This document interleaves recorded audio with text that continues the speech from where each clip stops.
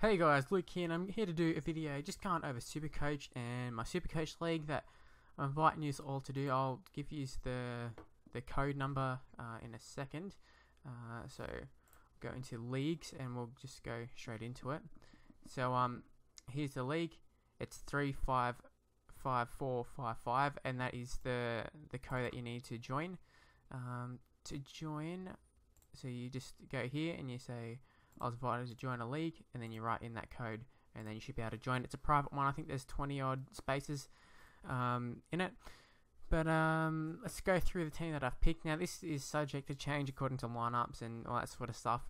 Now I've picked one. I do have a lot of space. You can see I've got over 120,000 left, so I can change a fair bit. We'll start off with the backs.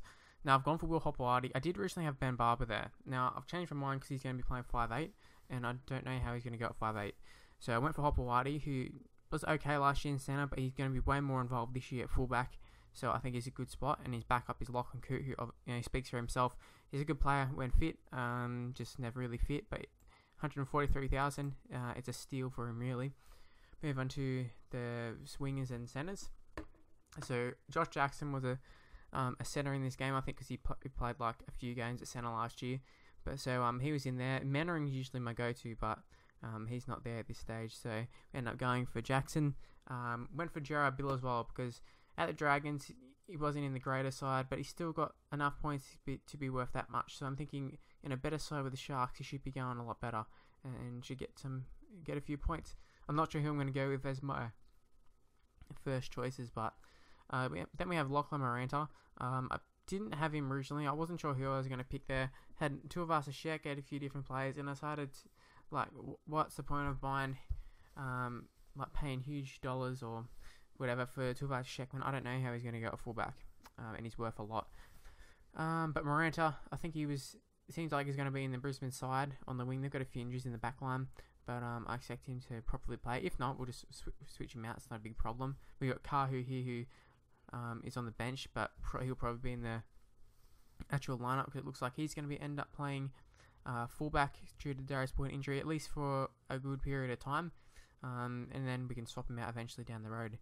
Ewan Aiken, everyone keeps talking him up, saying he's going to be in the Dragon side. Whether he is or not, I don't know, but that's a pretty good price tag to have him in there, and if he is, he'll rise a fair bit. And Bully, pretty much the same thing. I believe he's a definite in that Dragon side, but we'll have to wait and see how these two go and see how much they rise. Also, Josh Morris. Didn't talk about Josh Morris.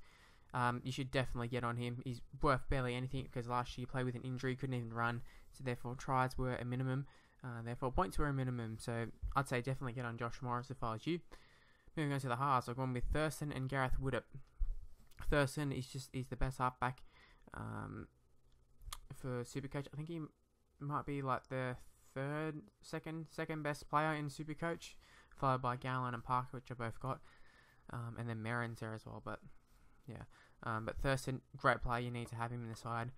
5'8", I wasn't really sure who to go with. I ended up picking Gareth Widdop. There's a fair few you can pick, but Widdop was the one I fell back on.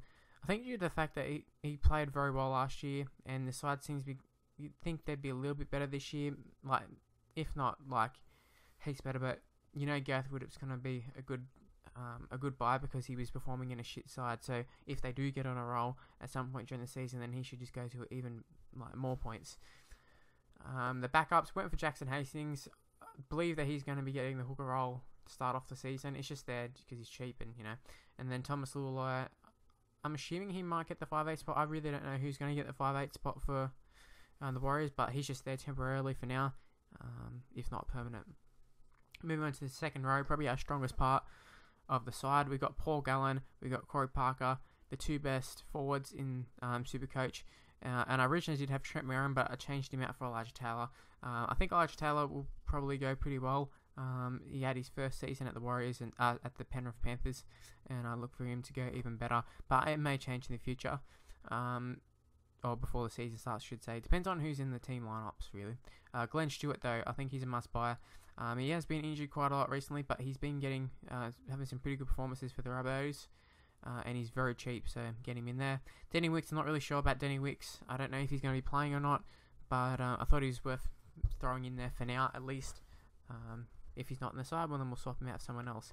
Jack Bird's same. I don't know if he'll be playing. I suppose that also depends on J.R. Bill as well, because I think Jack Bird wants a centre spot, but we'll have to wait and see. Things probably end up changing before the end of the season, but I thought I'd get in ahead of time and get the league done, and so you can all join if you want. Moving on to front rowers, went for James Graham, Tim Grant. Probably will change in future. James Graham is a must-have for me.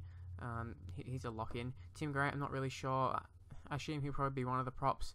One of the starting props with George Burgess. I'm not really sure about. But I think 196 for him, good price. Panthers really ruined him last year, but I think he'll come good this year. Moving on to the bench, you've got David Clemmer and this Griezmann or something, but he seems to be pretty good. Went good in the Nines, went good in all the preseason games. Looks to be a good buy. Clemmer, pretty cheap for an Australian international. That's due to limited game time, but I'd like to think that he would get more game time this season. That was his first full season last year, so hopefully he can step up and get us some more points. Hookers did have Cameron. I would have had Cameron Smith there, but he's injured for the start of the season. So we had Robbie Farah, and then I decided, no, don't really want Robbie Farah. Read a little guide in the from the paper that came out on the 28th. And Seguiaro, they said he's got the ratings of a 63, but he was only playing like half a game, or maybe not half a game, but he wasn't playing the full game towards like for the most part of the season. But then when he started playing the full game, he went up to about 80 points, which is more than like any of the other hookers. So depending on if like Coruscant or someone's on the bench, we'll go with Seguiaro. But if he's going to be playing like limited minutes or whatever, then we'll switch it back to Robbie Farah, because it's not a big deal in price difference. And we've also got Michael Leacher, who's another one who I think you should get. Looks like he'll be playing the full 80 at the Bulldogs. 211,000 will definitely rise. Probably end up in the 300,000s by the end of the season if everything goes to plan as a Bulldog supporter. But yeah, that's all I've got to show you. Hopefully we go pretty well. Once again, I'll show you how to get into the leagues. You got your little code. I'll leave it in the description and in the comments and all that. But there's the code, 355455. So pretty easy to remember. There is 20 spots. I think there's like 19 rounds, whatever. I don't know if we'll fill it. Probably won't fill it, but you know what? It'll just get filled anyways.